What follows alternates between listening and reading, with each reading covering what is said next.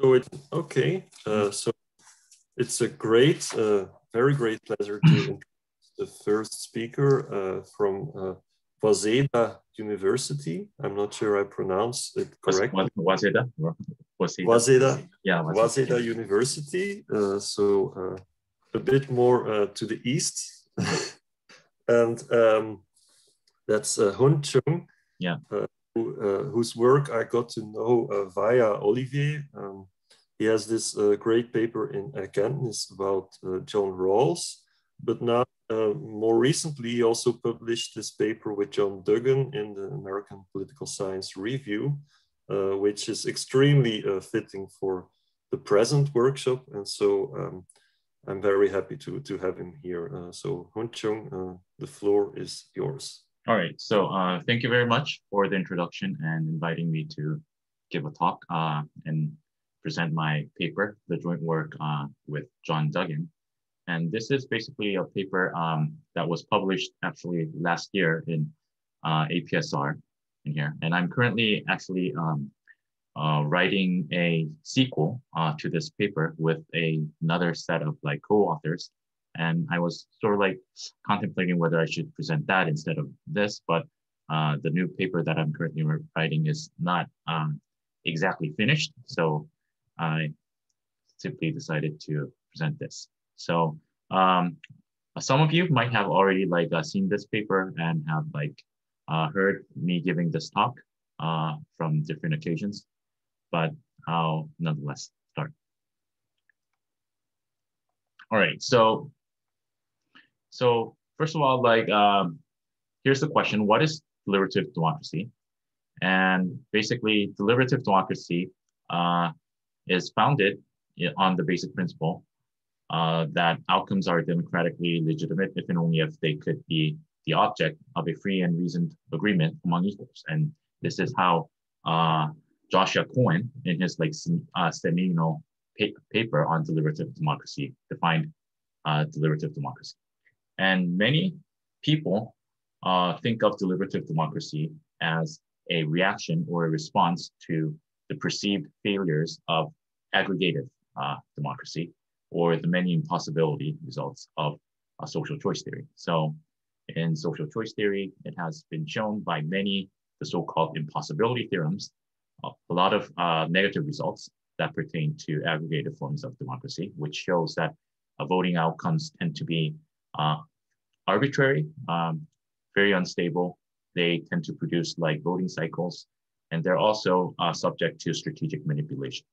So the basic thought is that from this, many people have thought that the mere fact that a specific decision has been reached by the result of a particular voting procedure gives us very little reason to think that such decision is truly democratically justified and legitimate, right? So as an alternative, people have started to propose that we should include and incorporate a process of democratic deliberation into our democratic process, and regard only those outcomes that survive and sustain through the process of reasoned deliberation, democratic deliberation, as being legitimate and fully justified. So we can see here that at the heart of this whole research program of deliberative democracy is democratic deliberation. And our basic aim of this paper is to present a formal theory. It's not the formal theory, it's just a formal theory of democratic deliberation. So one form of democratic deliberation that could be possible, all right? So here is basically the overview of the formal theory that we present in this paper.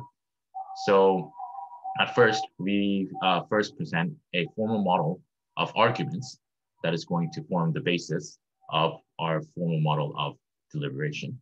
And our formal model of arguments consists of, first, a set of positions, and second, a set of reasons or arguments that can be used to support various positions, and third, an assessment of the effectiveness of these arguments. All right. So based on our formal model of arguments, we then present three models of democratic deliberation and basically analyze their properties and so forth, right? So the first mode of democratic deliberation that we present is called what we call a myopic discussion. And this is a form of deliberation that has minimal structure that builds upon our formal model of arguments and which allows discussion to kind of like flow in a very free flowing manner without constraints, without any minimal amount of constraints and restrictions. And it turns out that as a form of democratic deliberation, myopic discussion tends to be inconclusive. That is, it never concludes. It is also subject to cycling.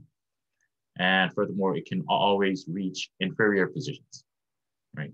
And so forth. And we can see that as a form of democratic deliberation, myopic discussion is subject to exactly the same problems and the negative results that aggregated forms of democracy generally have, right? So it, as a form of democratic deliberation, it is not that good. And what we can further see here is that the mere fact that adding a separate process of democratic deliberation might not get us too far. What is important is not simply the addition of democratic deliberation, but a particular form of democratic deliberation that has some structure that will be able to produce the ideals of deliberative democracy, as well as the many desirable normative properties that advocates of deliberative democracy claim, right? So we then add more structure to the basic model of myopic discussion, and we present what's then called a constructive discussion. And in a constructive discussion, it turns out that it performs better than myopic discussion in the sense that a constructive discussion will always conclude. So it will never, it will be conclusive. But the problem of constructive discussion is that the specific conclusion that has been reached by the constructive discussion is going to be path dependent, meaning that depending on how we have performed our prior stages of deliberation, our discussion or deliberation might lead us to reach completely different outcomes and so forth. And that is, in the sense, constructive discussion is still doesn't perform as well as we want democratic deliberation to perform, because the outcomes that it is finally reached is arbitrary. Right? So we then add disagreements and opposing interests, as well as we allow the participants to endogenously determine and lead the discussion. And we then present a model of what we call a strategic debate. And it turns out that a strategic debate is not only conclusive, but it is also path dependent, independent, in the sense that it will always reach a unique outcome. And it will also turn out that the unique outcome that the debate reaches will also tend to be fair, representing a fair compromise of the participants. All right. So that's our basic overview. And let us first now then continue and kind of like go through our basic model of arguments. All right.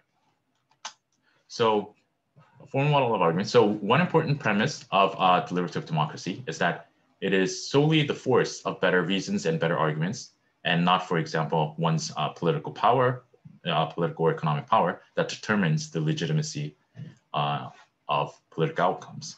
And here in this section, we will provide a formal model of this most basic requirement of deliberative democracy, that is a formal model of arguments or reasons.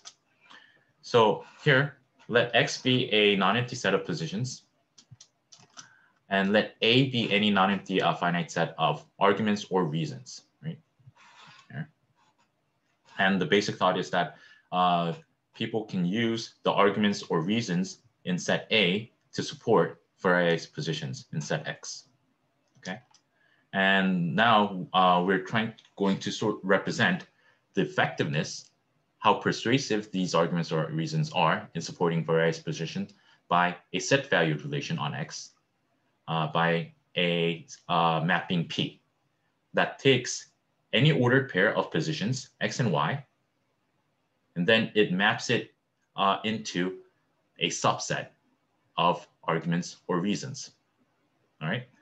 So PXY is going to be a subset of A, and A, again, is a finite set of arguments or reasons, and so forth. And the basic interpretation is going to be that PXY is going to denote the set of reasons or arguments that are effective to support position X over position Y, right? So it's a set of reasons or arguments that you can use to support X against Y, right?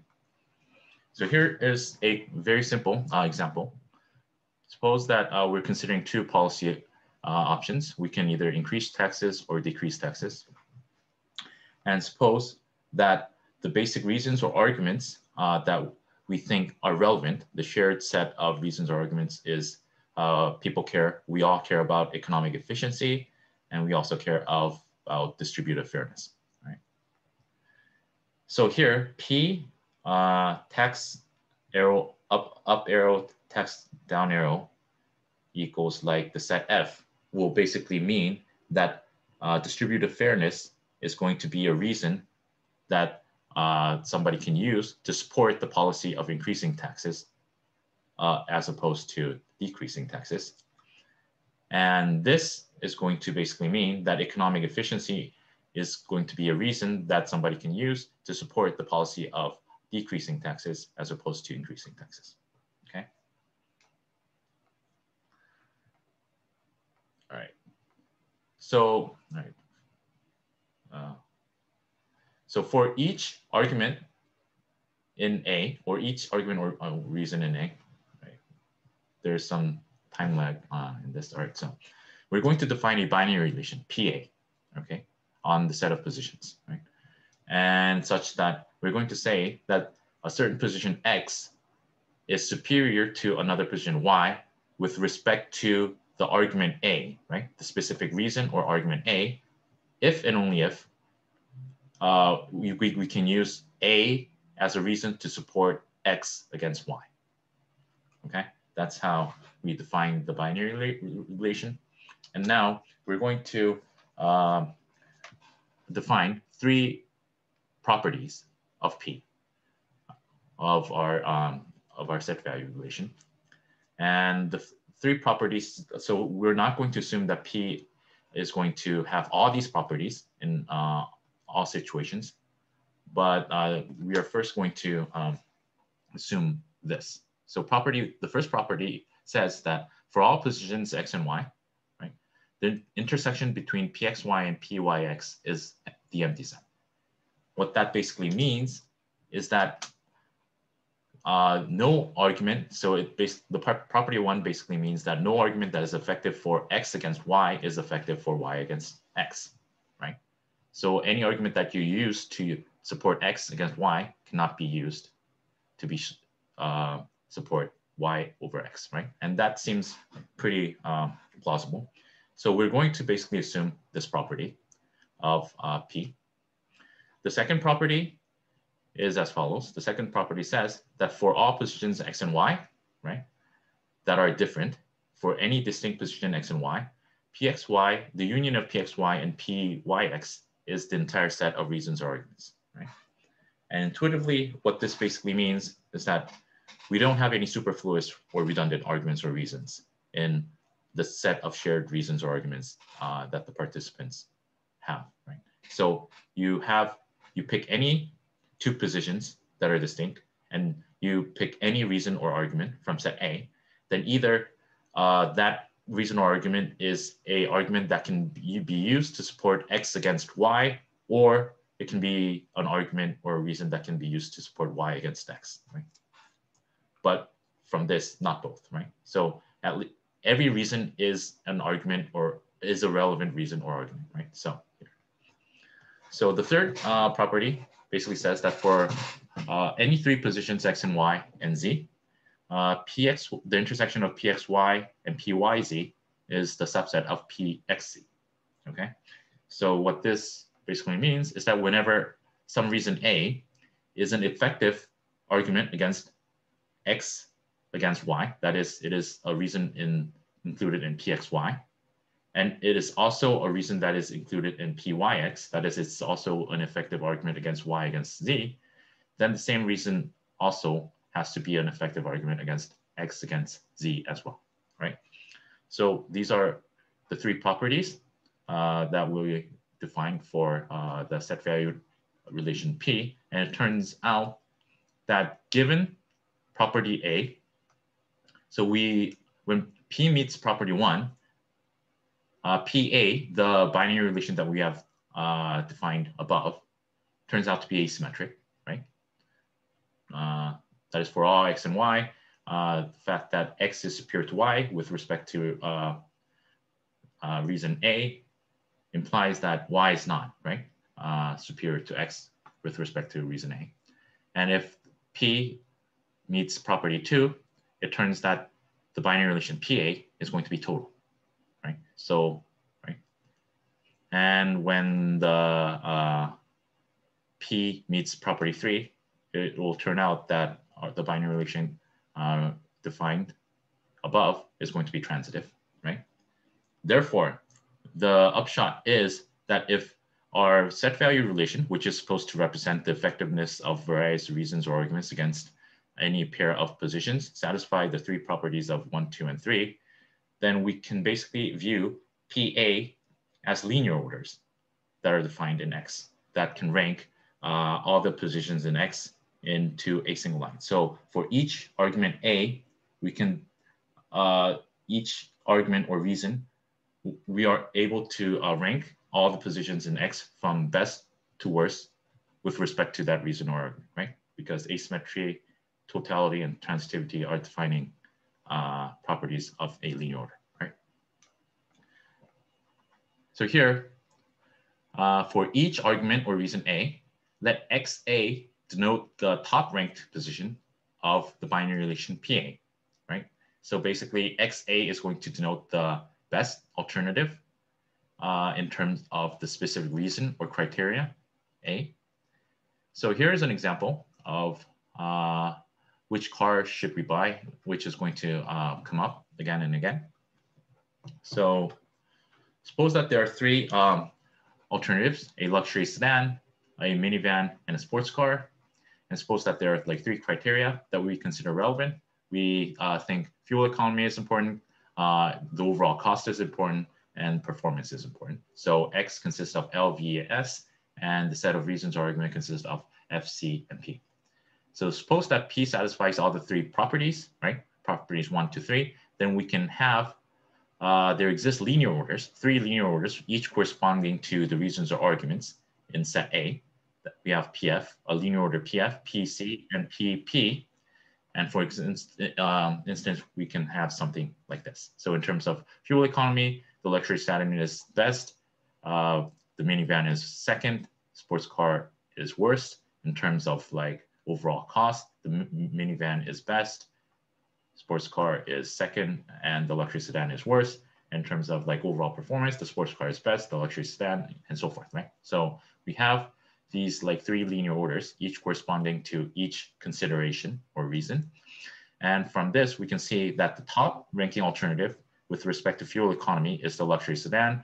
The top ranking alternative with respect to cost is the minivan, and the top ranking alternative with respect to performance is the sports car, right? So we can kind of look at that. So we're going to say that a position X is unassailable, right? If for all position Y, PYX is empty, right? In other words, a position X is unassailable if there exists no position that is superior to it on any argument, right? So you pick any argument, any position Y, and there exists no argument that you can use to support the superiority of Y over X, right? So X is unassailable, right? There exists no other position that is better than it in any consideration, right? So let UA denote the set of unassailable positions. And we can see that an unassailable position, if there exists one, would be a very strong candidate for a collective agreement, right? Because it cannot be, there exists no consideration with which some other position is superior to it. But it turns out in very many cases, the set of unassailable position can very well be empty, right? So it turns UA can very well be 0, and we can check due to kind of like the lack of time. I'll not go through it in detail, but in the previous car example, it sort of like mimics the previous car example, has the preference ordering of the Condorcet's paradox, right? And so forth. But in that example, it turns out that there exists no unassailable positions, right? So given two positions, X and Y, we say that X dominates Y, and we're going to write X P bar Y if there exists some reason or argument for which X is better than Y, and there exists no argument or reason or argument for which Y is better than X, okay? And we can formally define domination like this. And it is clear that a dominated position would not be a plausible choice in our setup, okay? So we say that a position is undominated if there exists no position Y that dominates it, and we let UD basically denote the set of undominated positions, right? That is, it consists of the set of alternatives such that there exists no other alternative Y that dominates it, okay? So note that if a position is unassailable, then it is undominated. So UA is a subset of UD, okay? So that concludes our basic setup of our model of arguments and so forth. And from this, we will now define what we call an open discussion. So according to Gottman and Thompson, one of the major characteristics of deliberative democracy is that its process is dynamic, right? And that is, although a decision, that's what they say, quote, although a decision must stand for some period of time, it is provisional, right? In the sense that it must be open to challenge at some point in the future. Right? So we, in modeling our model of open discussion, we're going to try to incorporate this dynamic feature of deliberative democracy and present a model of discussion as follows. So we imagine a discussion proceeding sequentially over an unbounded number of rounds. So in each round M, there's going to be a current status quo position ZM, and the current status quo position ZM is going to be challenged by a challenger position XM with an argument AM in round M, right? So formally, a sequence D, right? D is going to be a discussion, a sequence of a challenger position, an argument, as well as a status quo position is going to be a discussion. If for all natural numbers M, we're going to have that the status quo in the next round, in round M plus 1, is either the current status quo position or the challenger. So either the status quo kind of like retained, or it is replaced by the challenger position. And whenever the next period, M plus 1 period status quo, whenever the challenger that is different from the status quo replaces the status quo and becomes the next period status quo, then that will imply that the argument that was used in that round M is an argument that can be used to support the challenger position against the status quo position, right? So if the challenger becomes the next round status quo position, we're going to say that the challenger position is justified by the argument or reason AM that was used in that round. And whenever the challenger that replaces the status quo position is different from the current status quo position, we're going to say that the challenger position XM is going to be inserted by argument AM, right?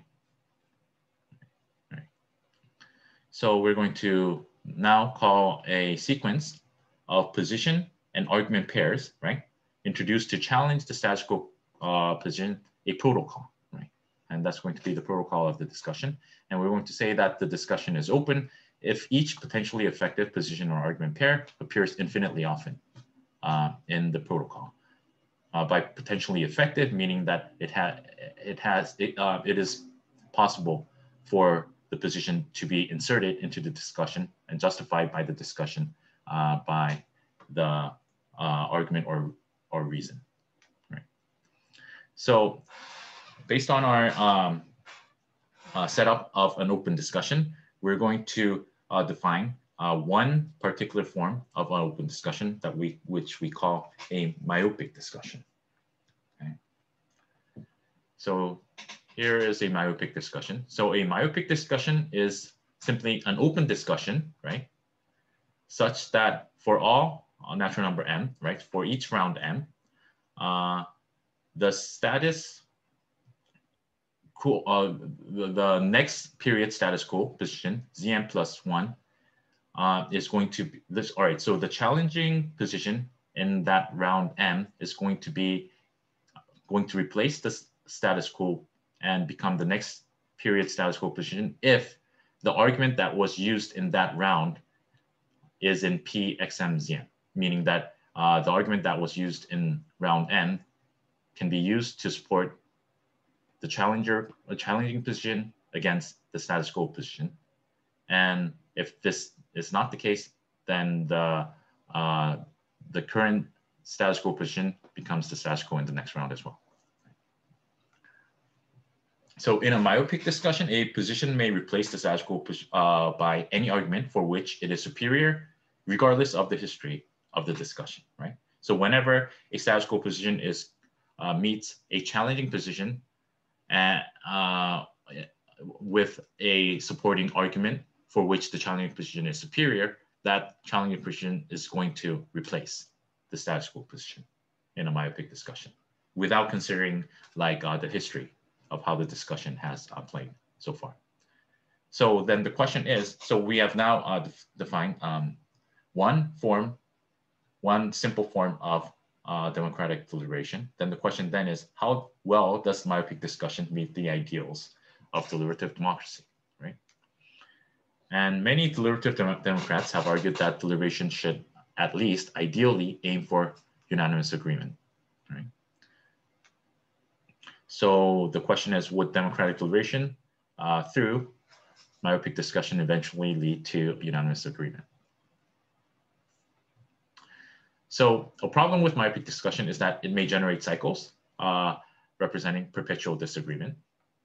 And here is an example of cycling that happens in myopic discussions. So suppose that the initial status quo in our previous like car example is the sports car. And consider the following myopic discussion here, right? So here, actually, so, okay, so, all right, so, so it starts with the sports car, and you might not remember this here, so I kind of like prepared this in a separate slide. Can everybody see this? So this. All right, so we have the 3 car models and and how each car is ordered by each consideration here, and the discussion is here. So if we first start with the sports car S, and this sports car in the first round is challenged by the minivan with respect to fuel economy. And we can see that in terms of fuel economy, the minivan is superior to the sports car. So by the rules of myopic discussion, the minivan is going to replace the sports car, and it then becomes the next period status quo, right? So in period 2, we start with a status quo with a minivan, but in period 2, this minivan is going to be challenged by the luxury sedan with respect to fuel economy, right? And we can see that the luxury sedan is also superior to the minivan with respect to fuel economy. So therefore, the luxury sedan is going to replace the minivan and become the period 2 status quo position, right? And then this moves on to period 3. And period 3, we can see that this time the sports car challenges the luxury sedan and it challenges it in terms of cost. And we can see that in terms of cost, sports car is better than the luxury sedan. So it will replace and become the new status quo position. So we started with S and this the sports car. And then in the next round, the status quo became the minivan. And then the next round, it became the luxury sedan. But we returned to S, and the cycle of SV, we repeat the cycle of SVL, SVL, SVL, and so forth, right? So this basic example illustrates that a myopic discussion can cycle and never reach unanimous agreement. So here, I'll just like skip. There is a very like cute, interesting clip in The Simpsons that sort of like has myopic, that illustrates myopic discussion. But since I'm kind of like sort of like short of time, I'll skip this one. So the fact that it is possible for myopic discussions to cycle is worrisome, but it may not be too bad if this happens seldomly, right? Then how likely would myopic discussion lead to unanimous agreement? So we're going to say that a discussion is conclusive, right? If there is some round after which the status quo is never revised, right? That is, if there exists some round M such that for any round after M, the status quo does not change, right? In which case, we're going to say that the discussion concludes with the position of the status quo position in round M, therefore, right? So when a discussion is conclusive, we can say that it meets at least one desideratum of deliberative democracy. That is the ideal of unanimous agreement. And a corollary of our theorem 4 basically says that assume that we have a finite set of positions. A myopic discussion is conclusive. If it is conclusive, then this implies that there exists an unassailable position X and a natural number M such that for every round greater or equal to M, the status quo position is the unassailable position, right? In other words, what this basically means is that in order for a myopic discussion to be conclusive, whenever it's conclusive, there must be an unassailable position, right? So the only condition under which that a myopic discussion will conclude is for there to be some position that is unassailable. And as we have seen from our car example, the set of unassailable position is very likely to be empty, right? So we cannot generally expect that an unassailable position, which is a position that cannot be beaten by any position by any argument, exists. Right? So this means that a myopic discussion will, in many cases, never conclude. So what's worse is that a myopic discussion may visit dominated positions infinitely often. And here is an example that shows that. So suppose that we have like 4 different positions, A, B, C, D, and we have like 2 reasons or arguments under consideration. Shared reasons are A and A prime. And suppose that we have something like this, okay? So, right? And suppose we can see here that position D dominates, right? It's better than position A and B in both arguments, right? So D dominates A and B. And we can see that also A dominates B because A is better than B in terms of like both arguments, okay? So A and B are both dominated positions. And if we have the following myopic discussion, which starts with position A and have the following protocol. So A is first challenged by D with respect to A. So we can see we start with A, it's challenged by D with respect to A. So it changes to D, right? And the next round, D is then challenged by C with respect to A. So it changes to C, right? And in the third round, C is then challenged by position B with respect to A prime. And we can see that B is superior to C here. So it then replaces C. So we then return to B. And then afterwards, B is challenged by A with respect to A and so forth. So we can see that here it starts with A. The myopic discussion starts with A, it changes to D and C, and then it goes to A back again, and it visits the 2 dominated positions, A and B, infinitely often, right? So forth, right? Yeah. So here are the limits of myopic discussions. We have just seen that myopic discussion as a mode of open democratic deliberation fails to meet many ideals of deliberative democracy. Unless there is an unassailable position, myopic discussion is inconclusive and may cycle, endlessly failing to produce unanimous agreement. And furthermore, the limit set of a myopic discussion may contain dominated positions, right? And the lesson basically is that simply adding some process of deliberation does not in itself, right, solve the problem of democratic justification introduced by the many impossibility theorems of social choice theory. So if we wish democratic deliberation to serve as a medium for democratic justification and legitimacy, we need to impose further structure on democratic deliberation itself. So we do add some further structure and define what we now call a constructive discussion.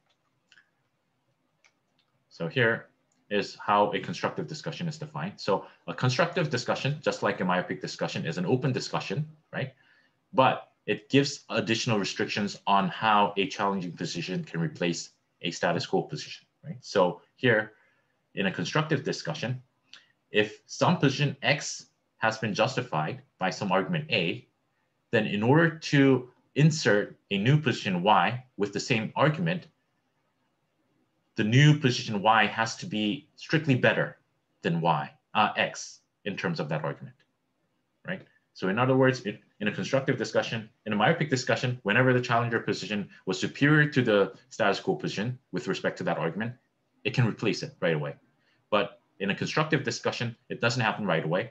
In order for it to be insert and replace the status quo position, it has to be superior not only to the status quo position, but it has to also be superior to all the previous position that has been inserted into the discussion by the same argument, right? So formally, we can define it as follows, right? So starting in round M, the new status quo for round M+1, so the challenger can become the new status quo position by replacing the current round status quo. If first, it has to be superior to this status quo with respect to the argument that is being used in that round, but that's not it. It also has to be superior to all other previously inserted position that was inserted by the same argument. So if there were any positions that was inserted into the discussion by using the same argument, then the current challenger has to be superior to any of the previous position with respect to the argument or reason that has been used in that round, right? So a constructive discussion differs from a myopic discussion in that it is history dependent, right? It is also context dependent in the sense that in order to insert a position as status quo by a particular argument, the position must fare better with respect to that argument than any previous status quo that was itself justified by that argument, right? So so whether or not a challenger can replace the status quo position depends on the previous, how the history of the discussion has taken place in the previous rounds. So here is our theorem 6. So assume X is finite and suppose that P satisfies the two properties 1 and 3, right? And so this is asymmetry and this was transitivity of the corresponding binary relation. Then it turns out that every constructive discussion is conclusive, meaning that there is a position X and some round M such that the status quo is going to stay there for all rounds that are greater or equal to M.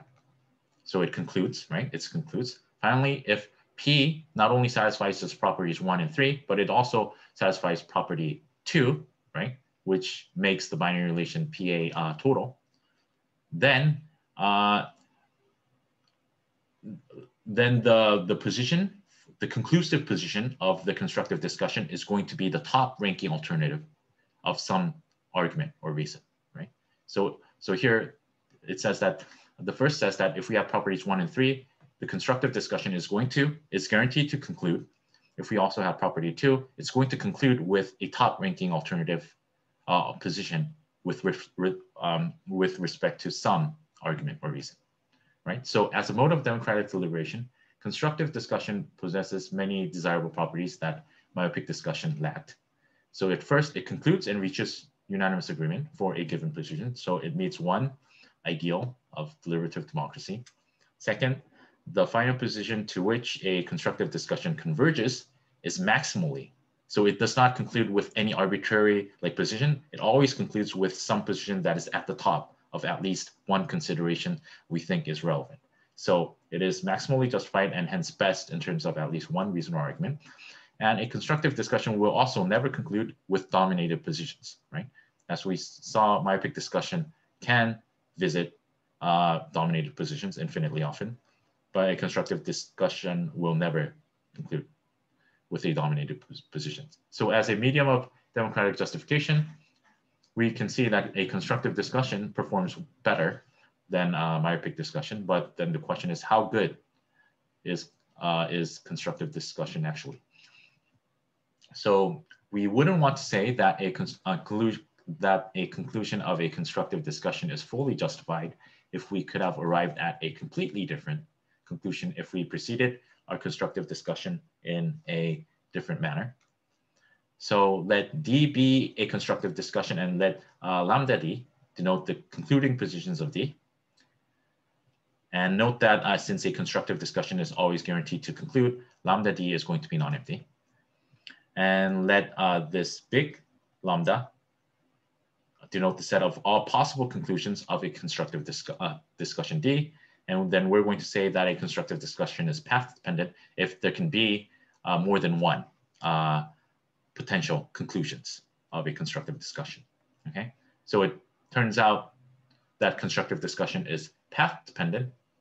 So suppose that P satisfies the three properties, then suppose we have at least two considerations or reasons, right? Then the set of all concluding positions of a constructive discussion is going to be the set of all top ranking positions of each argument or reason, right? So in other words, a constructive discussion is path dependent. It can, all right, so it's going to conclude with some top ranking alternative, but all the top ranking alternatives of every reason can be a potential conclusion of a constructive discussion, right? So that is any top ranking alternative of any reason can potentially be the conclusion of a constructive discussion. And in other words, any conclusion of a constructive discussion is dependent on the particular discussion leading to it. And in this sense, it is arbitrary. So the main reason why William Riker infamously said that electoral outcomes are meaningless is due to its inherent arbitrariness of all electoral outcomes. And if it is this arbitrariness of voting outcomes that makes it hard for aggregated voting mechanisms to fully ground democratic justification, then our theorem 7 shows that as constructive discussions does not take us very far. So there's still a sense of arbitrariness here. So here is an example of a path dependence with our car purchase. And the point here is that we have like 3 different constructive discussions and each concludes with a different car model, which is a top position of each consideration. So there could be all 3 car models that we consider can be a potential conclusion of a constructive discussion. And in that case, we wouldn't want that, right? So thus, every car that is top ranked according to one of the criteria is a possible conclusion of a constructive discussion and so forth. So we've seen that constructive discussion performs better, but it is still non-ideal. So we will now add more structure to our model and define what we call a strategic model of debate. All right, so in a debate, the way that a challenger position replaces a status quo position is the same as that of a constructive discussion. But unlike the protocol of a constructive discussion, which is given exogenously, the protocol of the debate is determined endogenously by the strategic moves played by the participants. So we assume that there are 2 debaters, players 1 and 2, who alternately argue for different positions supplied with supporting arguments. So player 1 moves in all odd rounds and player 2 moves in all even rounds. And there exists an initial status quo position, Z1 is given. And in any round M, the active player can basically propose a position and an argument, a supporting argument, and so forth, right? So basically, let HM denote a history of length M that represents all the status quo positions and all the arguments and positions that have been used throughout the discussion. So a pure strategy is going to be a mapping denoted by sigma I from every history at which the player is active into the set of possible actions. And the set of possible action is basically a pair, which consists of a set of position as well as a supporting argument, right? So given an initial status quo position, a pair of strategies, sigma 1 and sigma 2, is going to then determine a path of play such that if M is odd, right, the strategy of player 1, it's going to be, when M is odd, it's going to be player 1's turn to argue for a position. And the strategy sigma 1 is going to assign some position and an argument pair to that player, okay? So let UI denote the payoff to participant I from the final positions. So what we're assuming here is that each participant cares about the final position that will be reached in the debate, and so forth. So also a standard assumption of deliberative democracy is that in modern pluralistic societies, political deliberation occurs under conditions of irreconcilable moral and political disagreement. So to incorporate this type of moral and political disagreement, we will assume that the debate is competitive in the following sense. So for all distinct positions X and Y, either if X prefers X to Y, then the participant 2 prefers Y to X, or the reverse inequalities, right? So therefore, thus moving from one position to another will always generate a disagreement, meaning that somebody, one player is going to like it and the other player is going to not like it, dislike it. And without loss of generality, we will index the finite set of positions as in increasing order of player 1's preferences, as well as, and hence by assumption of competitiveness and disagreements, in decreasing order of player 2's preferences, right? So here.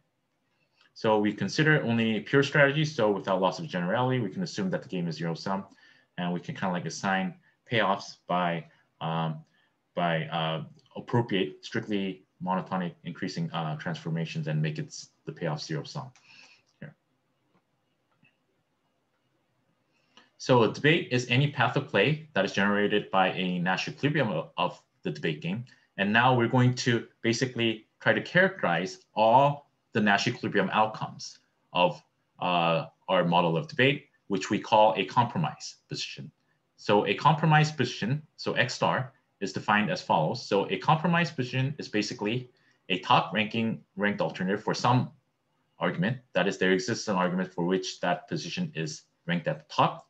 And basically, the number of arguments with a top ranked alternative better than the compromise position, X star, for both player is less than half of the number of arguments, okay?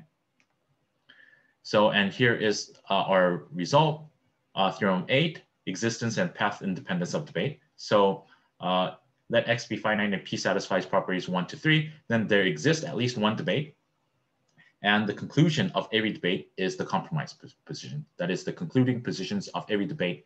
It has to converge to the compromise position that is defined here.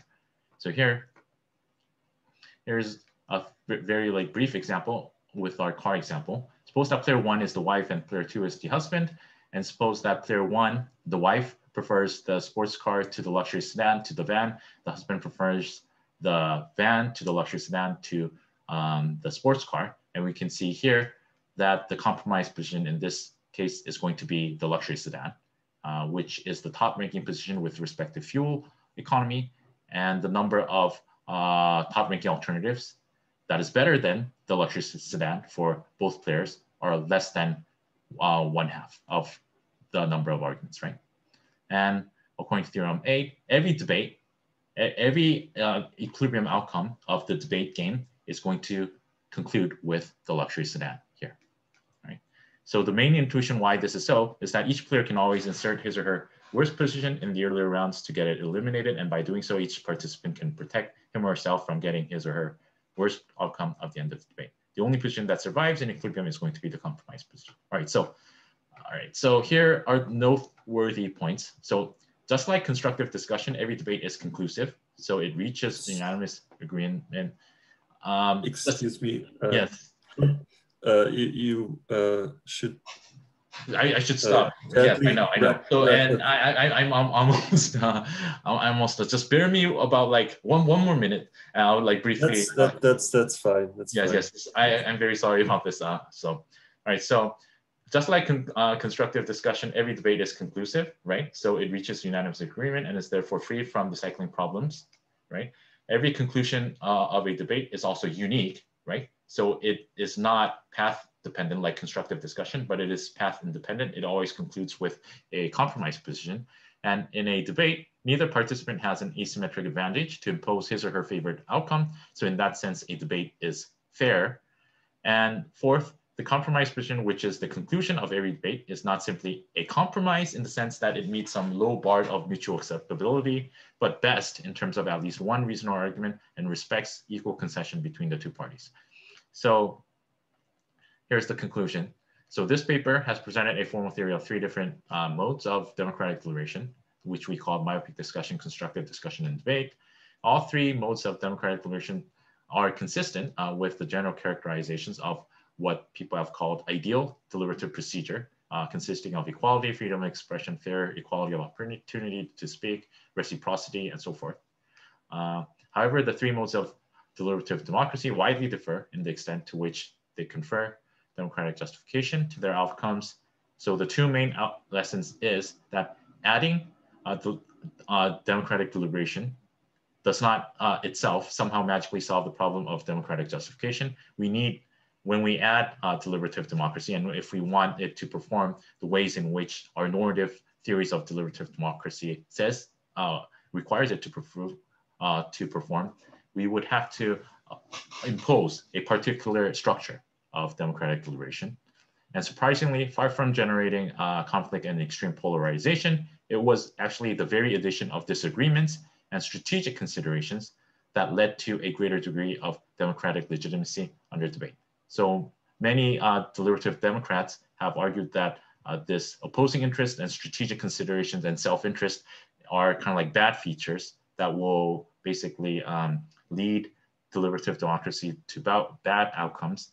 But in our model, it was actually these elements of conflict and strategic consideration that made our model of debate reach stable and legitimate outcomes and so forth.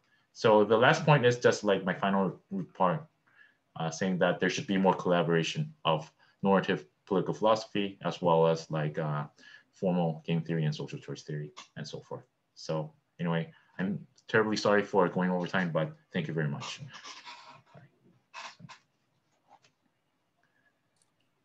Right, thanks a lot, Hun, and you didn't go over time that much, but there had to be some way that I had to notify you. Yes. So questions, you can put a Q in the chat, and then I will respect the order in which we get these Qs. So if anyone has a question, yes, Nina? Yes, thank you very much for the very interesting talk. Can I see you? Oh, just a moment. Oh yeah, here you are. Yeah. I just have a question, like on a maybe more meta level. You mentioned in one of your introductory slides that those deliberations or discussions should remain open. Right? There was a quote from one of the classic papers. And the question that I have is, how do you actually manage to incorporate both the requirement of a conclusive discussion and that open-endedness at the same time? Because it seems like conclusiveness is somehow going against this kind of open-ended possibilities, right? That the decisions can be realized. Right. So it's more, I mean, like a general just question about your approach. I see. Should I answer now? All right. So basically, the openness of the discussion in our model is defined that so all the positions and all the potential combinations of positions and argument pairs are going to appear some way or the other in the protocol. So every like position and argument that that is potentially effective is going to be considered in the position. And the way, so that's openness. And the way we sort of like achieved conclusiveness is that we weren't able to achieve conclusiveness in myopic discussion. And the myopic discussion will only be conclusive in very restricted circumstances in which we have a unassailable position. But the way that we have achieved conclusiveness in a constructive discussion or a debate is by restricting the rules of how a new position can be inserted into the discussion. So, the way we've achieved that is to kind of like restrict, once you have used a given argument to insert a position, you can no longer use the same argument to insert the same position again, right? So the restriction is that in order to use the same argument, you can only insert positions that are superior to it than any of the positions that have been inserted by the same argument in the previous rounds. So by it's the conclusion, despite the fact that the discussion was open, the way we achieved conclusiveness and limited to was by kind of like by the rules of the discussion that we sort of like imposed, right? So yes. Thank you. Yeah. Olivier?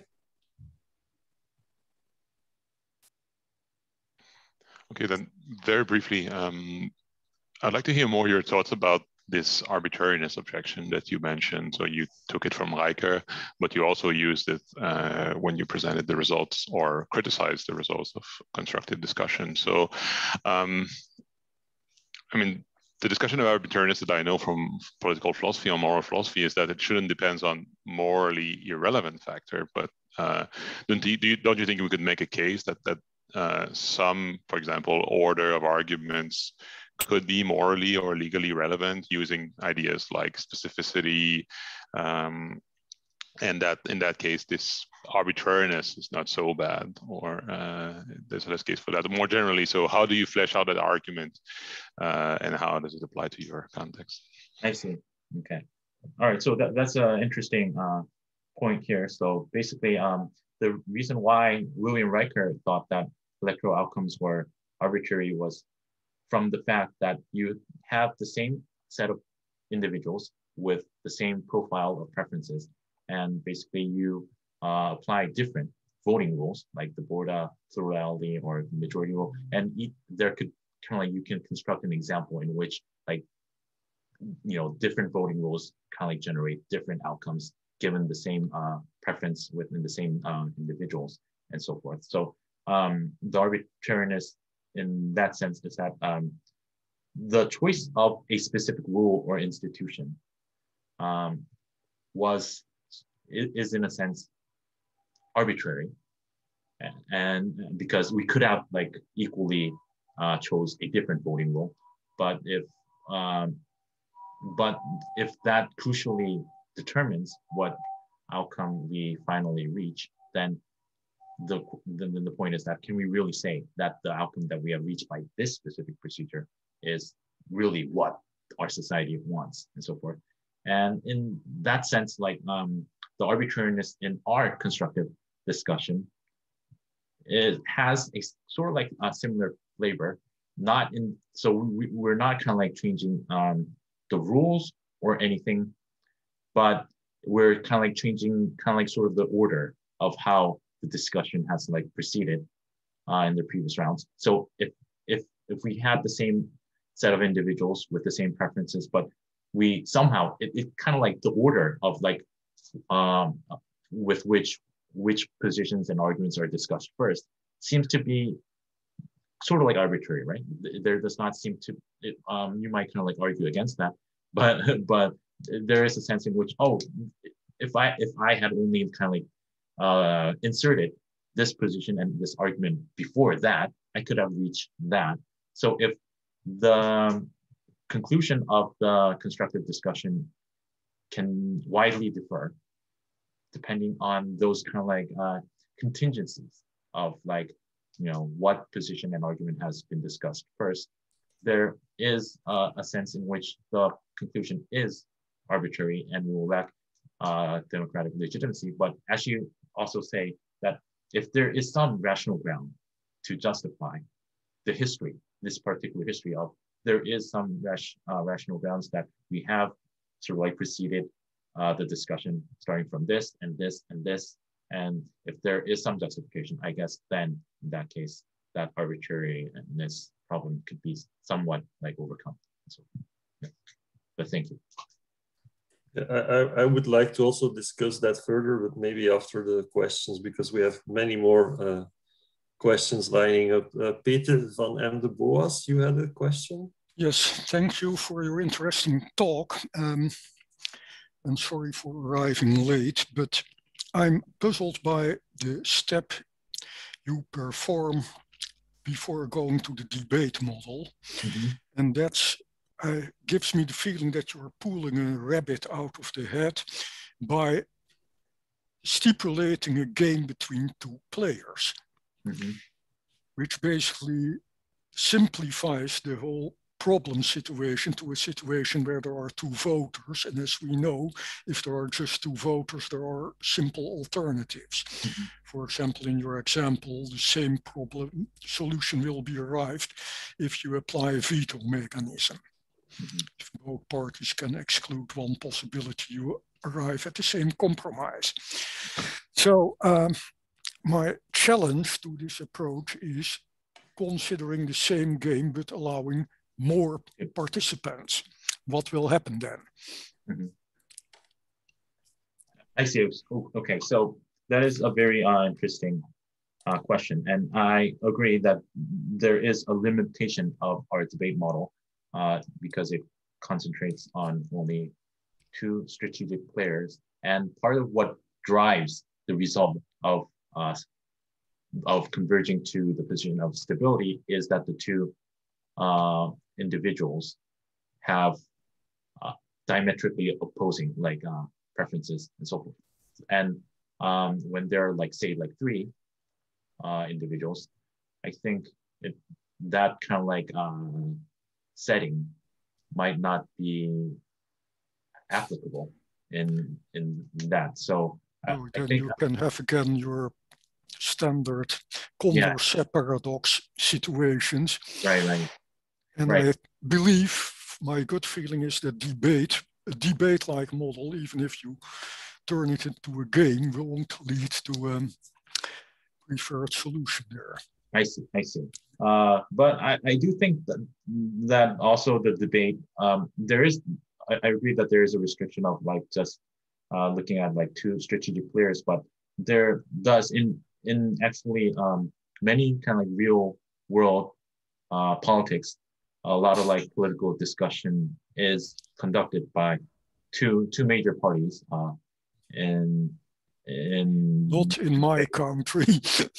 in many countries and so forth. But of course, so I think there is some applicability and relevance in that sense. But I agree that we should try to think of how to extend the model with multiple agents and see whether the same sort of like results will come out when the game is played by multiple agents, by arbitrary players and so forth. So yes, thank you very much. Thank you. Yes. Okay, since we're running out of time, I would like to ask you to keep questions snappy, to use Mon's expression. So Erica, you're on. Yeah, thanks. So my question was about how you define certain ideals of deliberative democracy. Yes.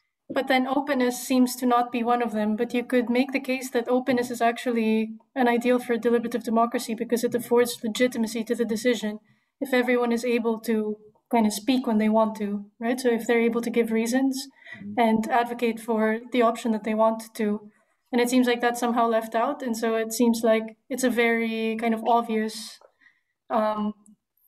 choice, like which of the three modes of deliberation is best. So yeah, could you say something about why openness is not part of the ideal? I see. So like actually openness is part of the ideal, and that's why we have like defined and named the basic I guess like the bare bone structure of the discussion from which all three modes of democratic deliberation, myopic discussion, constructive discussion, and debate builds upon is an open discussion.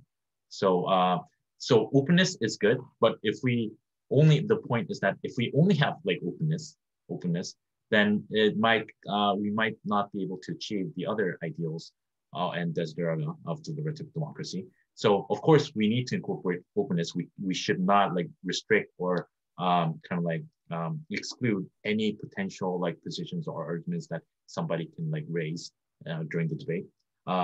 But the point is that it's not, we're not kind of like, you know, excluding openness. We're incorporating openness, but we're saying that openness is not sufficient in order to also achieve not simply openness, but also other ideals of deliberative democracy. The deliberative like procedure has to have more structure than a open discussion or a myopic discussion. So, yes. Okay, Peter. Thanks, Frederick. Thank you, Hun. That was a very interesting presentation, and I had seeing the agenda. I had already looked at your paper. I just want to throw you a comment, and you don't have to answer it because you would have to think about it, I think. One of the disadvantages of Nash equilibrium is that it's in general very brittle. It is the best response if your opponent is playing his or her best response, but it's not necessarily the best response if they are not playing their best response. So, and the reason we use it is because we don't have any alternative. We can't access the mind of our opponents. But if we're arguing with them, we can ask them, we can discuss this. So the idea of using Nash equilibrium in a context of argument strikes me as odd. So you don't have to answer, just to think about for future. I see. So that's an interesting like point. So like if we do not use some equilibrium concept like Nash or something like that, like then how do you think, what sort of like equilibrium concept? Good question. I don't know the answer. I don't think anyone has put forward any equilibria yet. So again, so you're are you considering a situation in which somebody is not best responding to another person's say like behavior, but nonetheless the situation can still be stable? So I'm considering a situation where the two parties can talk about what strategy they should use, or they use it, which you don't have in a game, but you do have in a debate. I see. In a debate, you can talk about your strategies. You can ask each other. Maybe it's not in your interest to reveal, but it still can be talked about. So just thinking to open up to make it more realistic. I see. Okay. So thank you very much. I'll only consider about that. Thank you very much. Okay, final question by Hein. I think everybody wants to have a break, so I'll put my questions in the chat, and then we can all stretch our legs. Okay, great. So we see each other again at 11:30. Except maybe Olivier and Surusha, we can already set it up. So that okay, sure, we can do that. Yeah. So who is going to present? I will. Yeah. Let me see. I can share my slides already. Yes.